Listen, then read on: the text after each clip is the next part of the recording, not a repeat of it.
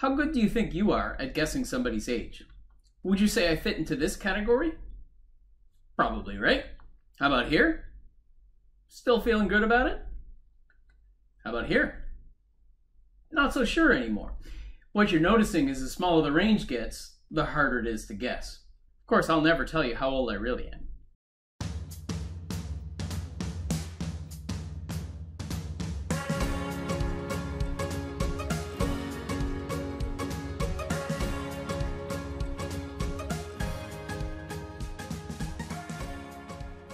In this topic, I'll explain something called a confidence interval, which is a way of helping us to report the certainty in our measurements.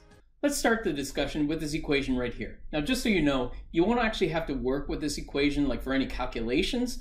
I just wanted to show it to you because it already represents something I'm sure you're familiar with. It's this shape right here. This is called a normal distribution or a Gaussian distribution, and yes, some people call it the bell-shaped curve. Now let's just say that we're taking a bunch of measurements. So for example, you're trying to guess how old I am.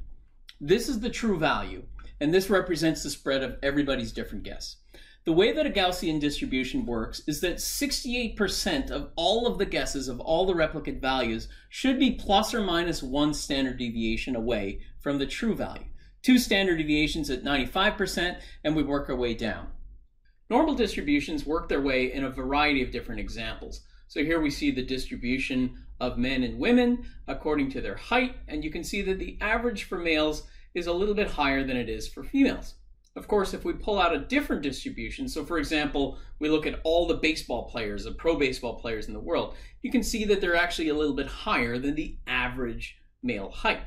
Here's another classic example of a normal distribution, flipping a coin. But to do this experiment, what we're going to do is flip a coin 100 times, and then I'm going to look at how many times I've got heads versus how many times I have tails. Of course, you know that it should be 50-50, right? But if you do this experiment, you're not going to always get 50-50. So one time you do this, and it actually turns out you got 52 tails. And you do it again, and you do it again. Every single time you're doing 100 coin tosses and just counting how many times are heads and tails. They'll be different each and every single time.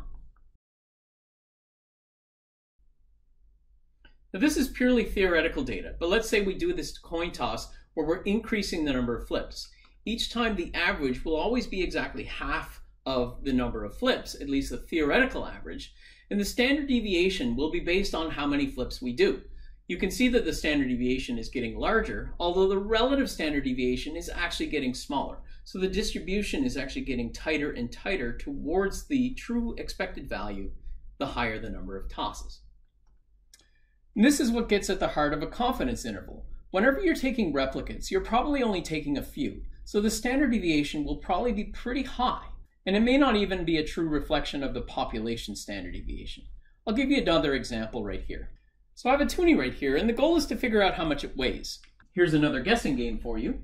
Do you think that this toonie weighs between 0 and 1,000 grams? 1,000 grams being a kilogram.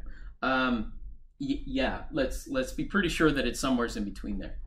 What if we tighten the range? Somewhere between 0.1 and 100 grams? Are you sure about that? 100 grams is the mass of about 100 mils of water. So yeah, it's less than that. Now how about between 1 and 10? It's getting harder to know for sure. So you can look up this data, and apparently for a toonie that's been produced since 2012, the average mass will be 6.92 grams. I happened to try that out and see what it came up to. So a toonie on my scale came out to 6.93. So does that mean that this toonie is off? My balance is off? No. Well, it just means that there's going to be a certain tolerance to these numbers. The weird thing is that I took it off the scale and weighed it a second time, and this time it actually weighed a little bit more. Now that's just the uncertainty in the balance. Hey, nice lake. You want to go for a dip?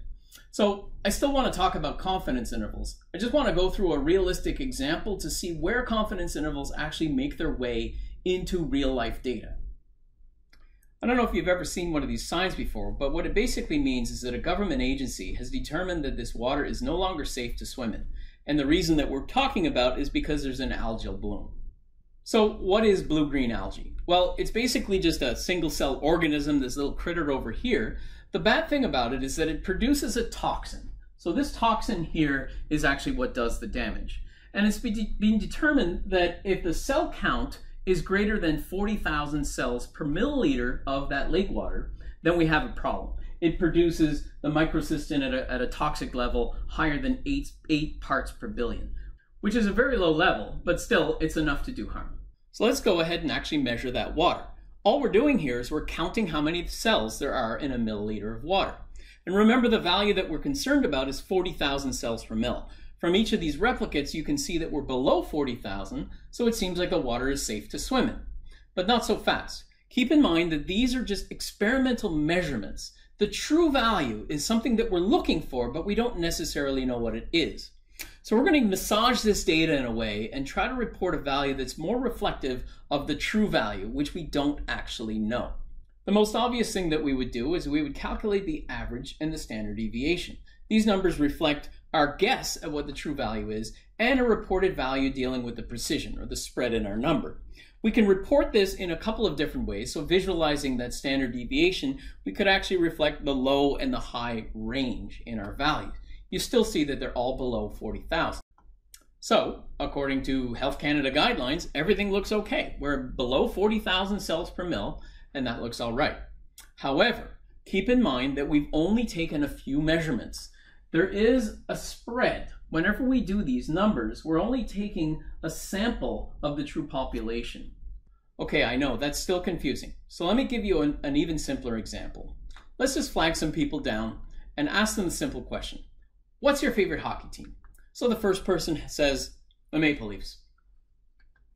Then I ask somebody else, and I keep asking people, and these are the 4 responses that I can get. So from the sample of 4 people, I can determine that about half the people in Canada are Maple Leafs fans. Now, is that true? Is that an accurate reflection of the true sample size? Or is it the fact that we just happen to randomly sample 4 different people? Just because it seems like the average is that we have a high Maple Leaf set of fans, that doesn't mean that's true. The other possibility is that we're living in an alternate universe where nobody knows right from wrong. So the data that we have to date refers to the average and the standard deviation from a limited set of measurements. We've done 5. If we could have done this experiment 1,000 times or 1,000,000 times, then the spread might be different.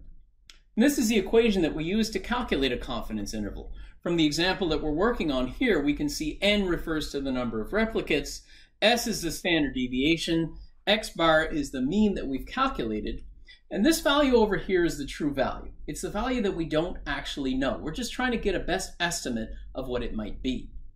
Now the last value in the equation is this value t, and t is named a critical value. So let's talk a little bit more about what that number actually means. Firstly, you'll find t-values in a table that looks like this. So this is in your textbook. And it's listed according to this thing called degrees of freedom. So degrees of freedom simply refers to the number of replicates that you've done minus 1. The 1 comes from taking the average. So in our case here, we had 5 replicates, which means we have 4 degrees of freedom. We also see different values corresponding to different confidence intervals.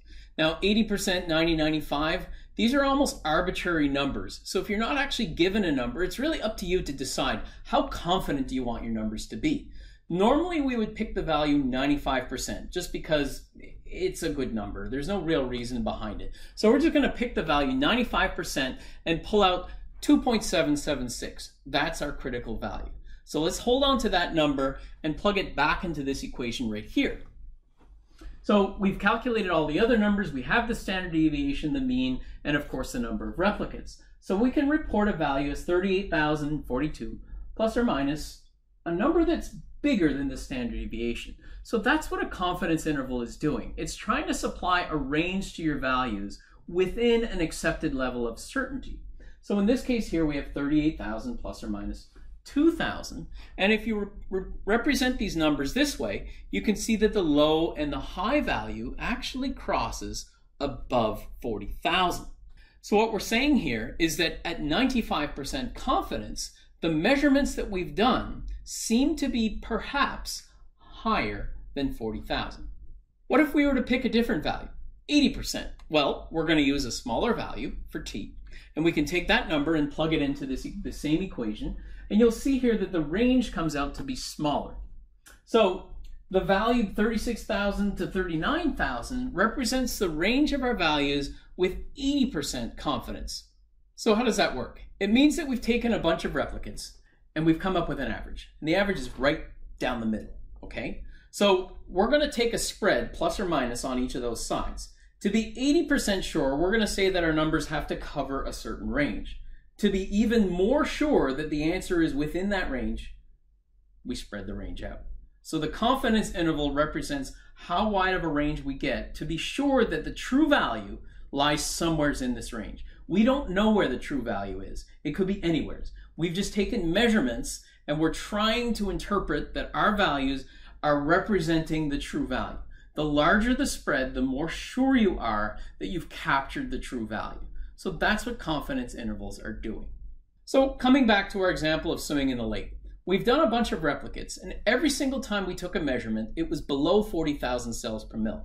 But we don't know what the real value is. So we have an average, we've calculated a range, and that range might still be above 40,000. The true value, we don't know what it is, but if it is above 40, we're in trouble. So with 95% confidence, we can't conclude with absolute certainty, 95% certainty, that that water is safe to swim in.